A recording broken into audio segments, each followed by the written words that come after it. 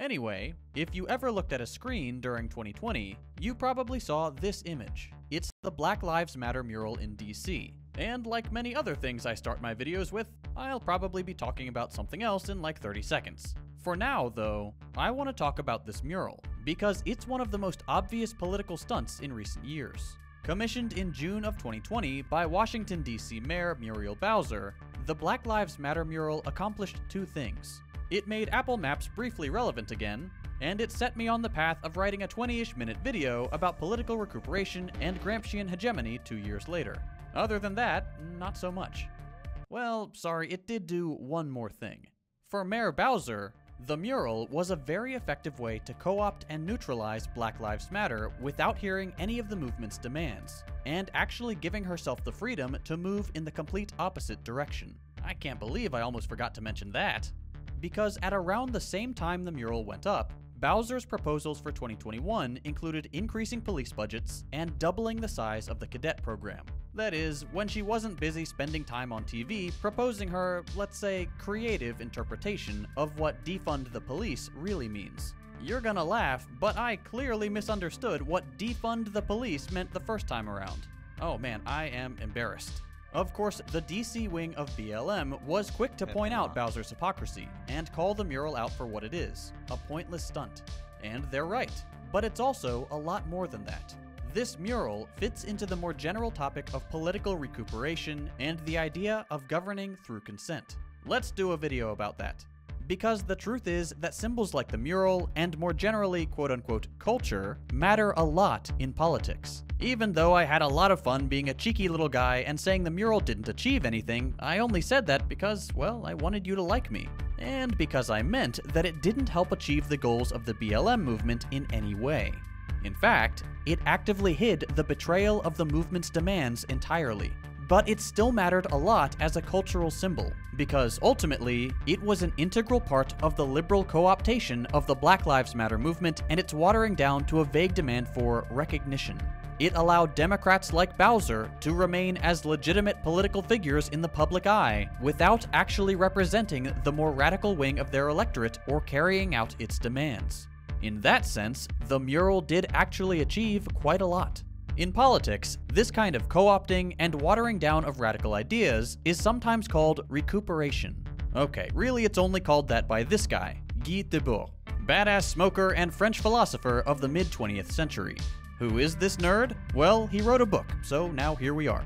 In his book, The Society of the Spectacle, and in the Manifesto for the Situationist International, which he also wrote, Guy launches what academics call an attack, and what everybody else calls a couple paragraphs of words, on what he considers the new era of capitalism. Capitalism 2, Consumerist Boogaloo. Following World War II, Guy became concerned with how his native France adopted consumerist culture, a society in which the solution to all the ills of modern life are channeled through the acquiring of mass-produced commodities. Guy described how, in the search for ever-growing markets, a society in which basic needs were generally met for most people turned to the consumption of not really necessary stuff. Buying not really necessary stuff became a new fundamental economic need, but also a basic human need. In a consumerist world, market actors and advertisers. The reason why you, unlike many other people, have this immediate negative predisposition towards NFTs is because NFTs are the final function of what we are talking about. NFTs are literally, quite literally, the last evolution of purchasing something that has no meaning other than what it signifies as you, about you, the consumer. And in most circumstances, it doesn't even have any sort of like tangible product associated with it. There's no physical property associated with it. It's just simply numbers that say you own something that is easily replicable and that is created with the express purpose of being a speculative asset and nothing more. So that is not last, probably latest. I'm just saying that, like, where can you go after NFTs? I don't even want to think about that, because like what's beyond a product that's not consumable, you know what I mean? Where there's nothing, like there's nothing. What could it be? I guess virtual land, digital enclosures, but that's, you know, and that's gonna happen. But I don't know. I don't know what else you could do that is less valuable, that you associate value to, with no fucking immediate tangible product other than the cultural signifier that you are wealthy and potentially you are going to make more money off of the thing that says you are wealthy. Advertisements are no longer trying to convince you to want the hip new FM radio. They are telling you that you need it, in the same way that you need food on the table. In short, ads create new needs. Beyond this incredibly simplistic description of what advertising tries to do, however, Guy explains that it's not an actual belief in the need to own the latest piece of tech that motivates us to buy it. It's a need for the way these commodities make us look. In other words, appearances become essential to consumption, and by extension, to all of social life. It's all about appearances. Everything becomes about the spectacle. You need stuff not because you actually need it to live, nor do you need it because you're tricked into thinking you need it to live, but because you need to keep up appearances. It looks good to have stuff, and the specific stuff you have says something about you that you want others to know. Alright, big deal. So far we haven't really gone any further than your boomer dad talking about how dumb ripped jeans are. But for Guy, those jeans really do matter, because not only are they, like other consumer products, capable of making us feel really bad, reduced to our appearances, and alienated from ourselves, but the philosophy of appearances that this image-based consumption cultivates ends up becoming a huge part of our society, and therefore of our politics. For Guy, then, politics become dominated by how appearances are manipulated without substance ever really needing to support them.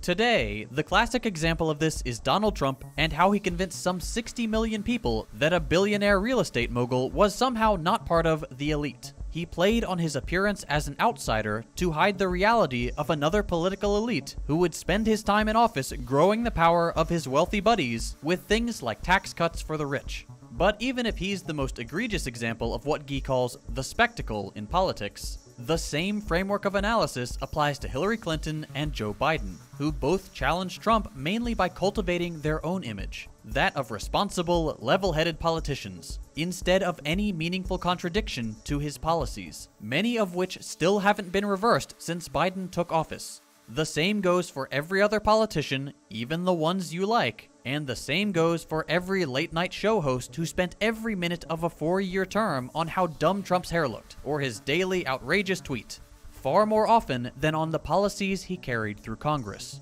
This is what Guy calls the society of the spectacle, in which appearances take on this disproportionate influence and can come to replace the substance of material reality in many cases.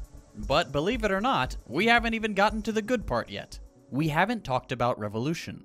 Because there's more to politics than politicians trying to get you to vote for them. There's also a bunch of people in power who benefit from the society of the spectacle and use it to make sure their power doesn't get wrestled away. Stephen Colbert did a lot of good critique of Trump's politics. Stop this meme. How do you find yourself in my community of all fucking places as a Stephen Colbert defender? How the fuck does that happen? I'm actually shocked. Like, I need to understand the journey that this motherfucker took to arrive here to be like, no, actually, Stephen Colbert did really good critiques of Trump's policies. Like, no, he didn't. Like, he did not. Away from them. Yeah, I'm not talking about old Colbert. I'm talking about new Colbert, like late night Colbert, who sucks. The carrot went up too far. It hit the fucking brainstem, you know? Look, copious consumption is incredibly important for Americans, okay? Or incredibly important for most people existing under a capitalist society. That's like our primary fucking function as a labor force. We're not even a fucking labor force, but we're more so a consumer force, right? That's why when COVID first struck, originally they had to fucking, you know, make sure that every worker who stayed at home would be able to go purchase stuff. You know what I mean? Because like that's really important so that the economy doesn't blow up. And most of that is just a cultural signifier that is really important for people's lives. And then you have the $5 a month subscription to the HasanAbi broadcast. The dominant class is confronted with radical, subversive, or revolutionary opposition, movements like Black Lives Matter, for example. Using the power of appearances comes in really, really handy. That is recuperation. The ability for members of the dominant class to twist and appropriate revolutionary appearances for their own benefit. absorbing revolutionary sentiments into their fold and ensuring their survival as the dominant class doesn't get challenged because they've neutered the radical content that those images used to communicate. In Guy's own words, the ruling ideology sees to it that subversive discoveries are trivialized and sterilized, after which they can be safely spectacularized. In the case of DC Mayor Muriel Bowser, her appropriation of the Black Lives Matter or Defund the Police slogans does exactly this and helps her achieve two things. One, it sterilizes the message. Defund the police is no longer about actually defunding the police, silly. It's about reform, more training, and more money. Black Lives Matter is no longer about actually ensuring the value of black lives is respected by distributing wealth more equally, abolishing the violent carceral state and the militarized police, or ensuring that the institutions that guarantee a decent life are properly funded everywhere. Black Lives Matter is just about saying that black lives. The anti-Colbert take feels like anti-work mod obliviousness of what works for the normies. Don't turn nihilist on us. I just despise you liberals, bro. I'm sorry. Like, I don't like you. Like, if you've been in here long enough and you're still like fucking taking like a stance like this, I'm gonna let you know you're not you're not in we're not ideologically aligned. I'm not a nihilist. That's fucking stupid. I mean, nihilism is almost inevitable for many people in this day and age, but I'm not. I'm just not a fucking liberal. Even Colbert is boring as fuck. He used to be really funny. He used to actually rip into conservatives pretty funny in a really clever way. Stop turning away chatter, scream at them or something, what? His comedy suffered as a consequence of being like a fucking late night talk show. He wanted to get the bag. It's fine. Like, he wanted to get the fucking bag. And that's fine. But don't come in here and fucking try to tell me, like, don't piss on my face and tell me it's raining. Because that's what you're doing right now. You're like, you're literally like, no, it's just like, it's not enough that you don't care about Stephen Colbert, like, or you have to like Stephen Colbert. Like, you have to like him. What do you consider yourself, a socialist that lives in a $3 million mansion? The fuck? Yeah, I do actually. I don't have to consider myself anything. I just consider myself to be considerate to your mom when I fuck her every night. And that's pretty much it. I consider myself not the stepfather, to not be the stepfather, but the father that stepped up. Matter, and that's it. It's literally just about the spectacle. But that's not all. The second thing this appropriation does is it provides a safeguard to her power and the power she defends, that of a white supremacist nation that can only function with a heavily racialized distribution of property. Now that the radicality of the words Black Lives Matter and Defund the Police have been completely neutralized, Bowser can use them all she wants. And because she said the words, painted them on the street, and paid lip service to the movement, she can somewhat credibly position herself on the side of the revolutionaries while firmly maintaining the oppressive status quo they are revolting against, effectively killing the subversive movement. It's nothing more than a rhetorical trick. Guy Debord would say, Black Lives Matter. Not that I'm a revolutionary figure or even a thinker of many of these people from many of these historical figures, but I did see Karl Marx's house in London. It's pretty fucking tight. Pretty nice. Also had a big house. Not that I'm similar in any meaningful capacity. I'm not a theorist. I'm not a thinker. I'm not a revolutionary. I'm not a fucking leader. I'm just a Twitch streamer. But, you know, I did see his house and it was pretty good. You are definitely not a thinker? Yeah, no, I'm not. I'm not a thinker. Has been recuperated. This whole approach to government isn't entirely new. Decades before Guy was born, another political theorist had figured out that culture was a major part of the ways governments and dominant classes self-preserve and govern. That guy is Antonio Gramsci, and he had an idea he called hegemony. For Gramsci, a leftist Italian revolutionary imprisoned under Mussolini, governments and dominant groups maintain their status in two big ways. There's the obvious one, the way governments have always run the show: violent coercion, your armed forces, your police officers, your prisons, and all the laws and regulations that establish and enforce the rules of government above you.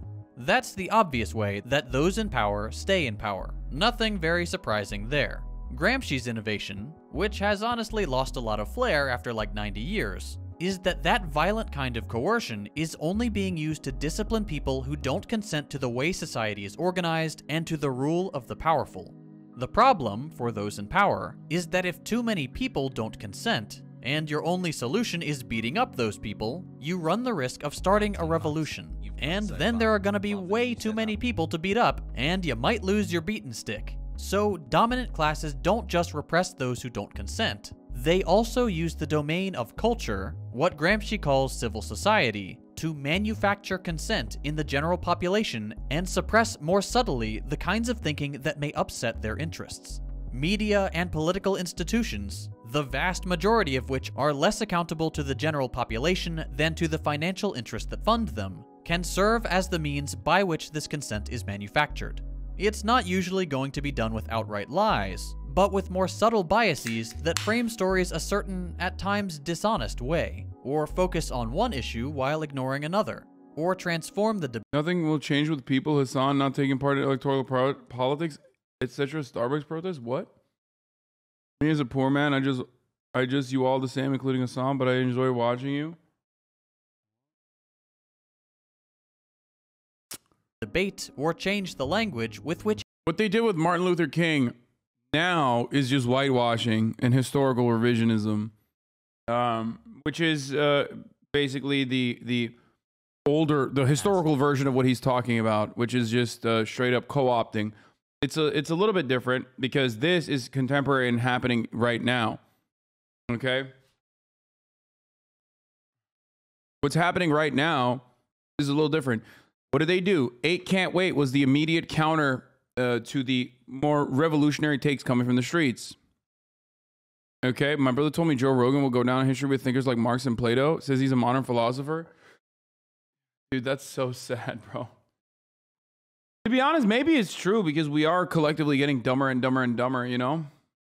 It is understood, or make it about something else, or platform some people and not others.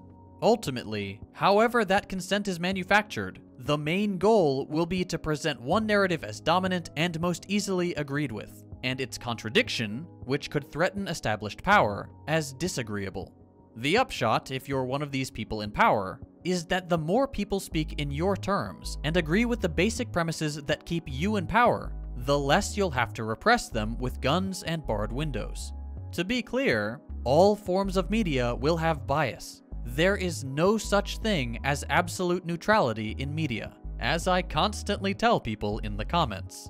The difference with manufacturing consent is that the assumptions that communicate bias aren't framed explicitly as such. They're presented as if they were common sense, or at least they're never explicitly challenged. The result is that that kind of bias can become almost imperceptible to a general audience when these unchallenged, mostly hidden biases are repeated across the entire landscape of the media we consume and in civil society more generally.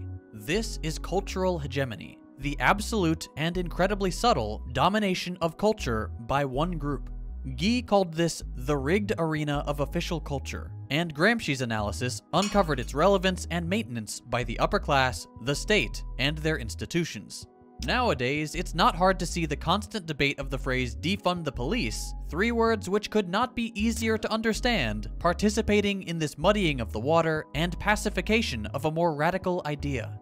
This form of government, that operates through cultural institutions, sanctioned political debates, and the recuperation of subversive politics, can have incredibly powerful consequences.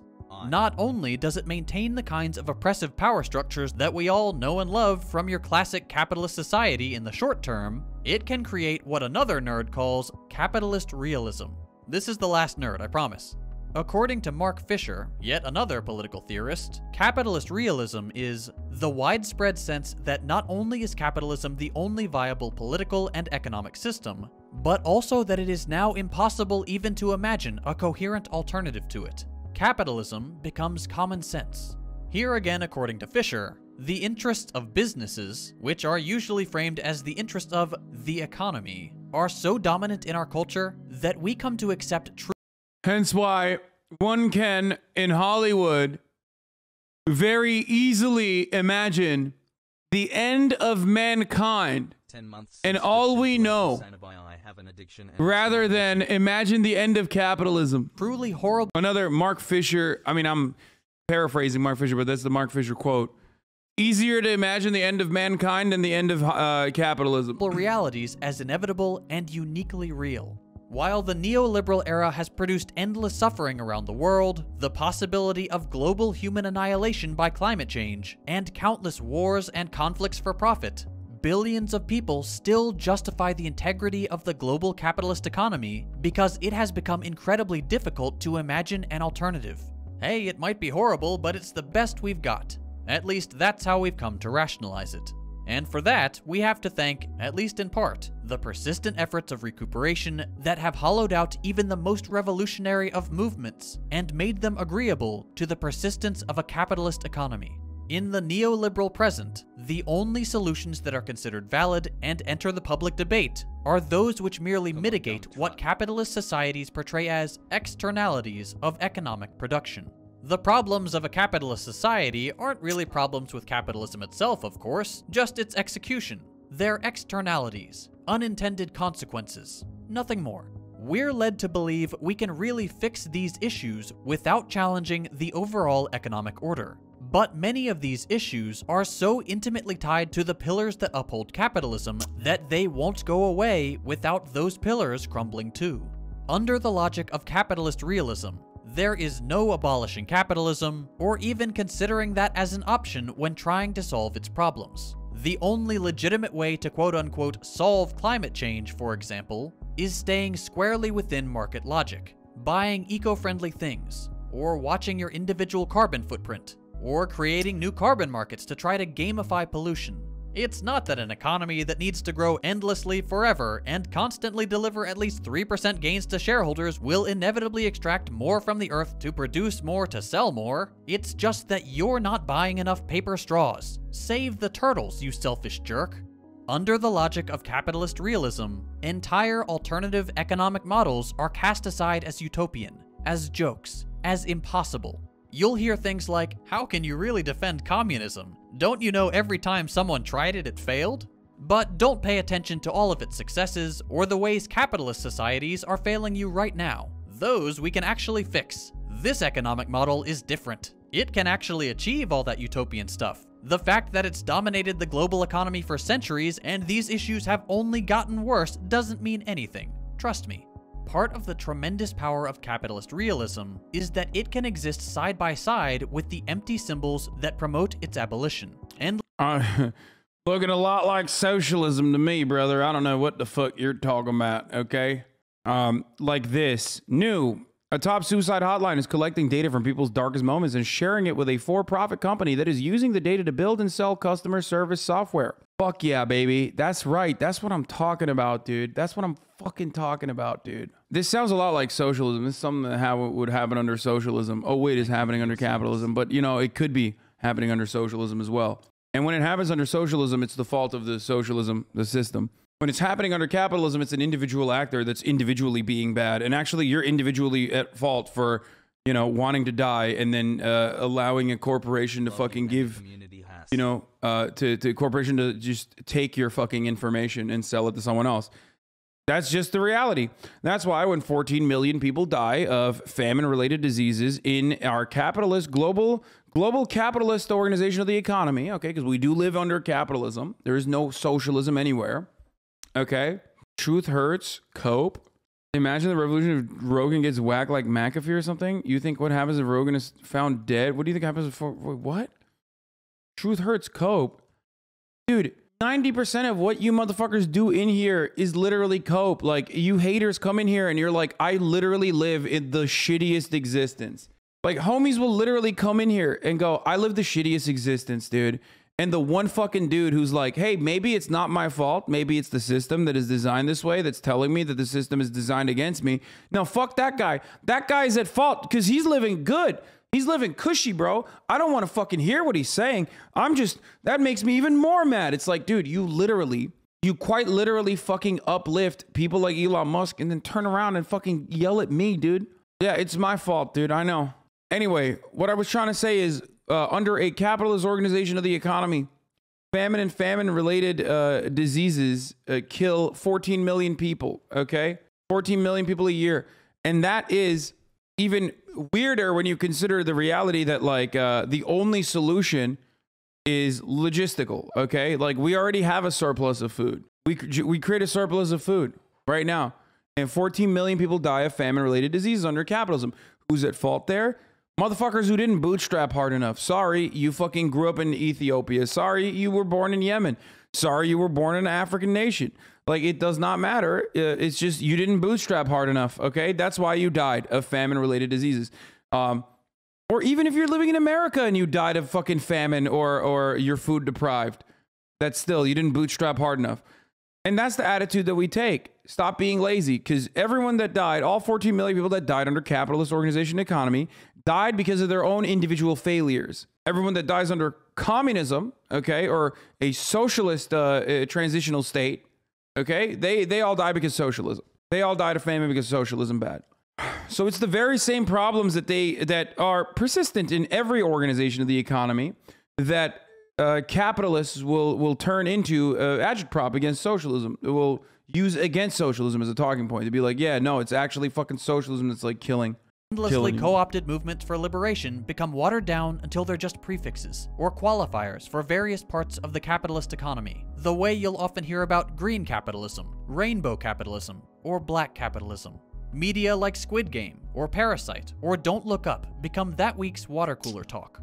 Movements and phrases like Black Lives Matter. Wait, so what do you say to someone who tells you we can't use socialism because it never works? Do you just tell them that outcomes of capitalism, climate change, war, destruction of third world countries are way worse than socialism, no consumerism, shitty Minecraft blockhouses? First of all, why the fuck does socialism mean brutalist architecture? Like, is not real. That's not a real thing. Okay? And no consumerism? What the fuck are you talking about? There's like many different ways of giving workers the means of production while simultaneously fucking allowing people to consume whatever the fuck they want to consume. You're not gonna get a fucking brutalist Minecraft house, okay? I don't like brutalism either. Yeah, people saying brutalism is sick as fuck, watch your mouth. I don't like brutalism either. I'm not a fan. I don't like brutalist architecture, even though I almost lived in one of those box fucking houses in West Hollywood. I personally believe that the neoliberal method of control, which is a necessity, like a level of control is a necessity. That's what governments do. And I think the neoliberal method of control is good. It is. Even if like all product is like centralized, all product is being controlled in a centralized manner. And like it goes far beyond agricultural subsidies and actually just straight up is like, this is how much fucking grain we have. This is what we're going to continue to do, which we have the mathematical capabilities of predicting, by the way, for the record, for those of you who don't know, for those of you who claim that like we do not have the computational power to figure out like exactly how much product is necessary, you're wrong. Amazon does it every day. And you know, the entire infrastructure, the logistical part of Amazon resembles an entire country, a nation state. So does Walmart. So, you know, chill the fuck out. We do that. We could do that in the past too. Unless you get some like fucking weirdo grain scientist like Stalin did. Okay? And a whole bunch of other issues there, which I'm not going to get into. But anyway, we do this already. We do this centralized control already. But what I'm trying to simply state is that like we can have that. We can have all of that. Or we can experiment with market-based economies that have full-blown control. Again, centralized control still. But the main purpose is offering people a base level of material equality so they can thrive, okay? Hating brutalist architecture means you love homeless people leaving poop towels outside your house. Yeah, I'm a big fan of that. That's true. May have become a fixture of our modern society, but in many ways it's because they've lost a lot of their radicality. Not because they've been truly accepted or achieved any of their goals, but because they've successfully been defanged by an advanced system of recuperation to not really matter or be perceived as an actual threat to the social order they challenged. I recognize that this video, like most of the videos on this channel, will not be monetized. Doing the same thing. My job is taking some pretty radical ideas. He always fucking says, will not be monetized. That's why Normally he goes, that's why my video is sponsored by whatever the fuck his sponsor is. Dude, I love Second Thought. He's really good. And only getting better, honestly. His channel is great. Been a big fan. And turning them into entertainment for you. Turning them into something that you can pretty passively consume. Sadly, these videos, just like most everything else, are part of the spectacle too. We've never met, we're not actually communicating, and even if I think I'm doing a pretty good job, which I do, of course, I'm very full of myself, trust me. Even if I think I'm doing a good job, I am still mostly talking ideas at you, not with you, and without an immediate or concrete plan in mind. As essential as I think what I'm doing is, I'm just one guy on the internet, and I hope that you will fill in the gaps and carry what you learn in these videos into the real world to actually improve things. Fight for change and make it reality. Otherwise... Do you agree with him that leftist media can only neutralize radicalism? I don't know what he means by leftist media. I think the most we can do is agitprop. That's it. There's nothing else that we can do. That's what I always say. I always say I'm a fucking Twitch streamer. Like, I'm not your savior, okay? Only you can save yourself. Only collective action can save you, okay? And the best I can do, the most important thing I can do, I'm not like some fucking dumb lib, okay, who runs around and says things like, oh, I don't know why you don't just like fucking use your wealth to go and, you know, fund a project or a super PAC. Like, what the fuck? Like, that stuff that's shit's for the birds, okay? The only thing I can do for you is, one, help you better communicate why you are angry and the way you feel the way you do. Okay? 13 months. That's the only thing I can do is like help you communicate your desires better and help you fucking recognize why you have a shitty hand dealt to you. But you have to then turn around and tell that to others. You have to turn around and organize on your own.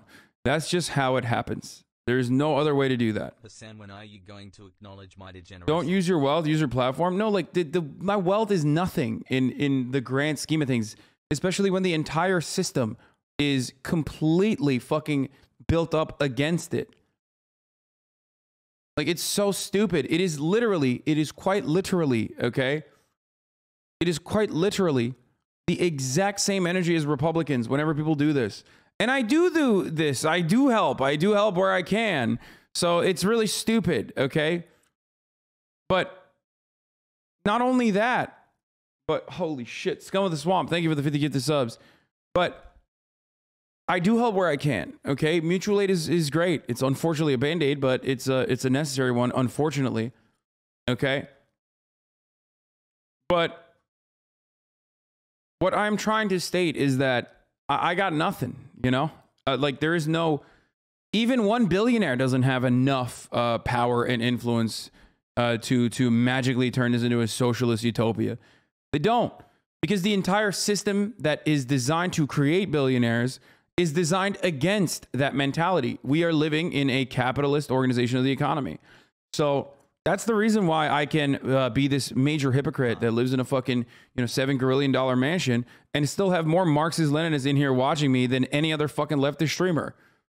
Unless they're, quite literally Marxist-Leninists with their own version of a podcast that want to claim that they're Marxist-Leninists, but actually, never mind, they're just patriotic Americans now. Never mind, they're no longer communists, actually. They're just straight up, reactionary Republicans that say that they're leftists, the real leftists. Everyone's done that already. The point is like, dude, I don't understand how you're not like literally fucking changing. You're not changing and turning this into a socialist version of the economy. What the fuck is wrong with you? The reason why I immediately like laugh against that, even though it's fucking bad marketing on my end, it's bad PR for me to laugh against that and not take it seriously, is because it has the exact same energy. Literally everyone in every leftist circle hates that guy. The reason why I laugh at that is because it has the exact same energy as like, hey, oh, you want to fucking solve immigration, dude? Oh, why don't you fucking house an undocumented immigrant? Vuvuzela. Like, leftists love doing that from the left. Like, there's a lot of people who claim that they're leftists with no theory-ass motherfuckers, with no theory-ass brains that just say Like, oh, you want to fucking solve, you want more immigrants here? Why don't you house them? So stupid.